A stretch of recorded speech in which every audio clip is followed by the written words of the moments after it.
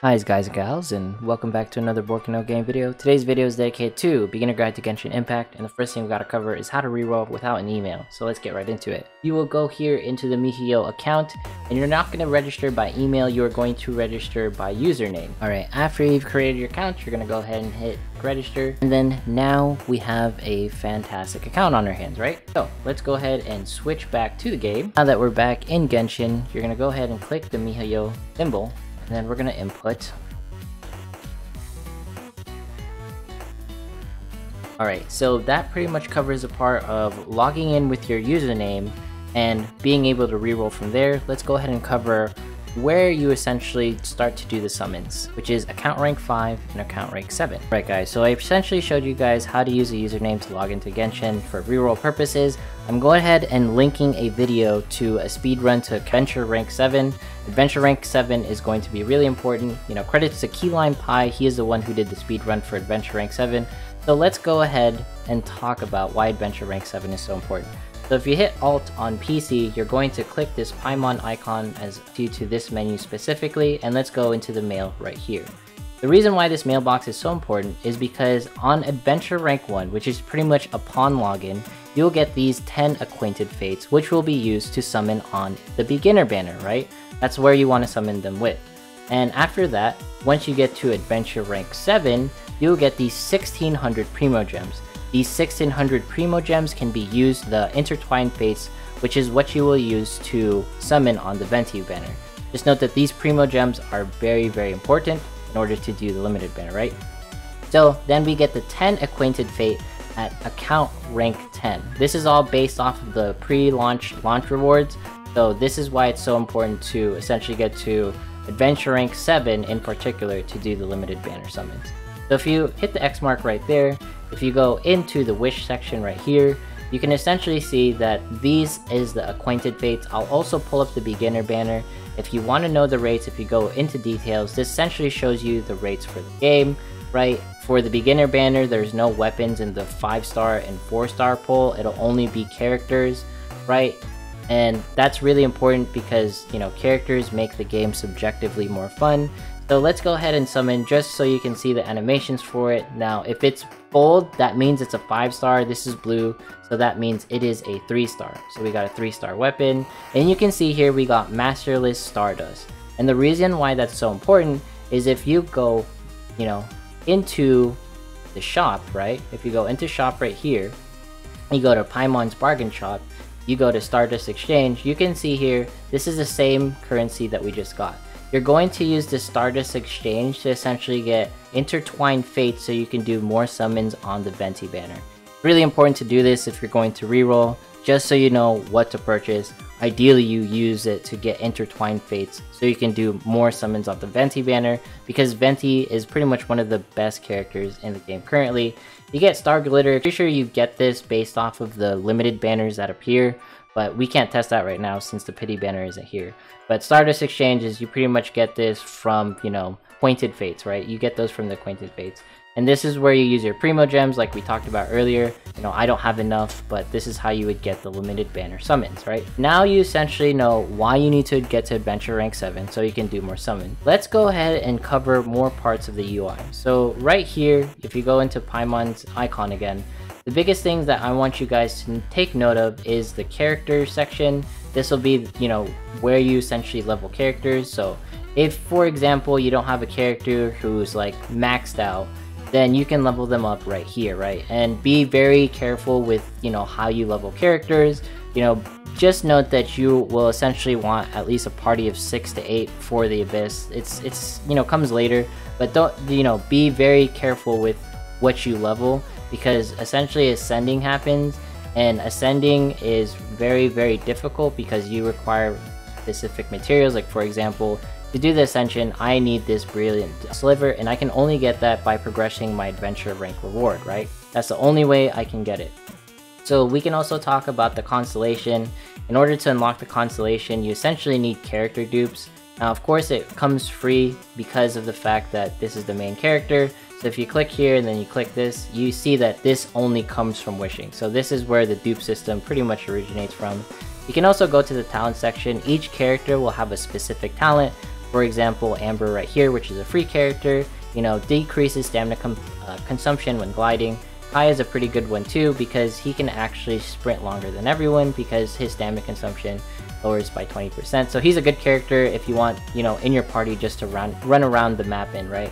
Because you're going to be running around the map quite a bit. And then of course you can, you know, go to the weapons section if you want to, you know, change the character's weapons. You know, you can even enhance like the weapons that you see fit, right? You know, you use pretty much like 3-star weapons or 1-star weapons that you get roaming around the field to level those weapons. Of course, be very scarce on how you level your weapons.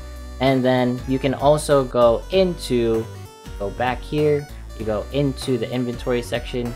You can also, you know, wear artifacts. This is like the artifacts area. You know, there's set bonuses for equipping certain artifacts, like for example this is structure set. You get these bonuses based off of, you know, if you equip that set in particular. So those are like the things that I want us to pay attention to, and then we'll get the adventure handbook later on after adventure rank 12, which is a different topic. Next, let's go ahead and cover what's essentially the important parts when exploring the game in Genshin Impact. So let's talk about one of the most important resources in the game that you can find just roaming the map, and that's going to be Oculi or Oculus. This Oculus is really important because essentially it's your stamina system. So if you need to dodge, climb, sprint, or glide, even attack in this game, you are going to need stamina. So whenever you find these Oculi or Oculuses roaming around the map, make sure to go ahead and mark it and collect them, and then bring it back to your nearest statue so you can redeem them. And of course, you have to have a certain amount in order to redeem them. After you redeem them, you'll get stamina, you'll get primo gems, you'll get all these different types of reward, adventure rank of course. It's just going to be a huge benefit so that you can pretty much enjoy the game more. So make sure you collect all of these, as many as you can, so that you have an easier time just running around and just playing the game, right? So one of the most important parts in the game is the elemental reactions, right? These elemental reactions are pretty crazy because essentially if you use certain elements together, you'll deal more damage. Like for example right here, we just overload, right? This will pretty much make you a better player in Genshin. The way you pretty much combo elements is you stack an element or you stack a debuff on someone, and then when you stack a debuff on someone, you will use an opposing element or another element to trigger the elemental reaction. So you can see here that essentially I deal more damage, I can clear the mobs faster, just because of the fact that we are using elemental reactions. Now you can use one character to pretty much clobber an enemy because that's your favorite character, right? But it's really amazing pulling off elemental reactions and landing debuffs so that you can deal more damage and finishing your opponents quickly so you can pretty much do the next big thing, because there's a lot of pretty much challenges in the game where you have to beat the enemies as quick as possible. So make sure to master elemental reactions and placing debuffs on everyone so you can, deal more damage and just have more overall. And one thing that I do want to know is that this game does, if you've played like Nier Automata or, Devil May Cry games, it has a very, very close feel to the Platinum games, but it's missing just a smidge of polish. I'm hoping to see that it'll get there over time. We shall see. Let's go ahead and talk about the Adventurer's Handbook. This unlocks at Adventure rank 12. This will be the best way to essentially get Adventure rank levels really quickly. This will pretty much mostly be unlocked. You'll probably get to Chapter 4 very quickly after Adventure rank 12. And then these commissions are essentially like for, Adventure EXP, so you can level even higher. Then we have the domains here. So this is like extra quests as well. And then you have bosses, right? Now these are ley lines. Be very careful with what you do. I highly suggest doing the ones that, give you more Mora, which is this currency right here, so you can upgrade weapons. Just note that there is a cost to them. You'll see treasure collection cost. This is like resin, right? And you want to make sure that you can spend these appropriately. It's up to you what you want to spend it on. I highly suggest spending it on Mora. Defeat bosses as well if you can. But, just be very careful with how you spend your resin. This isn't a guide on, how to spend resin. This is just to show you what the UI features have. I'm going to go here to event overview. This is going to pretty much show you all the different events occurring. We also have Xiaoling or Xiang Ling. She's a free character that you get at Adventure rank 20. It's really fantastic that we get free characters. Barbara is also another character that we get at Adventure rank 20. And you know, we already talked about getting adventure rank. You know, do your adventure rank handbook missions, and you know, you'll probably get to adventure rank 20 as soon as possible. Next thing, let's go ahead and talk about this. This is the elemental overview, or I like to call it the Witcher view. It's gonna be useful for doing quests or to find, like, you know, hidden treasure everywhere, right? So you can click right there, or you can click the middle mouse button. Next, let's talk about the quest section. This is how you essentially see all the quests. You can see here there's a commissions, you know, the world quest based off of, you know, the story quest. Story quests pretty much provide the most adventure EXP.